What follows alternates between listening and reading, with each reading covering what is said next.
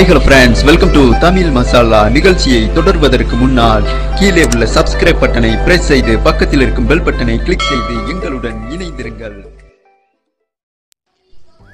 India விஸ் Australia மூன்றாவது test மூன்றாவது நாள் ஹைலைட்ஸ் மிக விரைவாக பார்க்கலாம் friends. Captain cool Mahendra Singh Dhoni இன்றைய மேட்சில் இந்திய அணி செய்த 3 முக்கிய தவறுகளை குறிப்பிட்டுள்ளார்.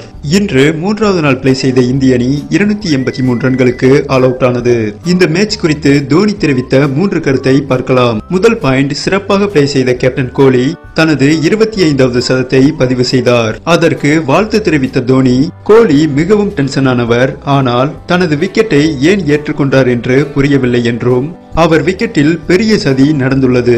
கோலி மட்டும் விடாப்புடியாக இருந்திருந்தால் இந்த விக்கெட்டை மறுபரிசீலனை பண்ணியிருக்கலாம் என்றும், கோலி மட்டும் அவுட் ஆகாம இருந்திருந்தால் இந்திய அணிக்கு வெற்றி வாய்ப்பு அதிகரித்திருக்கும். தோனி கூறிய இரண்டாவது point, Rishabh Pant test மேட்சில் T20 போல் ஏன் விளையாடுகிறார் என்றும், ரிஷப் பண்ட் கொஞ்சம் நிதானமாக பிளே செய்திருந்தால் 326 ஸ்கோரை சமன் செய்திருக்கலாம். தோனி தெரிவித்த மூன்றாவது பாயிண்ட், இந்திய பேட்ஸ்மேன்கள் சுழலை சிறப்பாக கையாளும் திறன் உள்ளவர்கள். அப்படி இருக்கும் சமயத்தில் ஆஸ்திரேலியா சுழல் பவுலர் நாதன் லயனுக்கே 5 விக்கெட் விழும்போது ஆஸ்திரேலியா இரண்டாவது இன்னிங்ஸை பிளே பண்ணிய போது கோலி ஏன் ஸ்பின்னரை பயன்படுத்தாமல் தவறவிட்டார்? கோலியின் இந்த முடிவால் இந்திய அணிக்கு பெரிய பின்னடைவாக அமையும். இதை கோலி உணர்ந்து நாளை 4வது நாளில் ஹனுமா விகாரிக்கு வாய்ப்பளிக்க வேண்டும் என்று தோனி மட்டுமில்லாமல் இந்திய முன்னாள் வீரர்கள் தனது கருத்தை பதிவு செய்துள்ளனர். சரி ஃப்ரெண்ட்ஸ், நீங்க சொல்லுங்க, தோனி சொல்வது போல் கேப்டன் கோலி ஏன் ஸ்பின்னர் ஹனுமா விகாரிக்கு வாய்ப்பளிக்க மறுக்கிறார் என்றும் இன்றைய ஆட்ட நேர முடிவில் ஆஸ்திரேலியா அணி எடுத்த ஸ்கோர்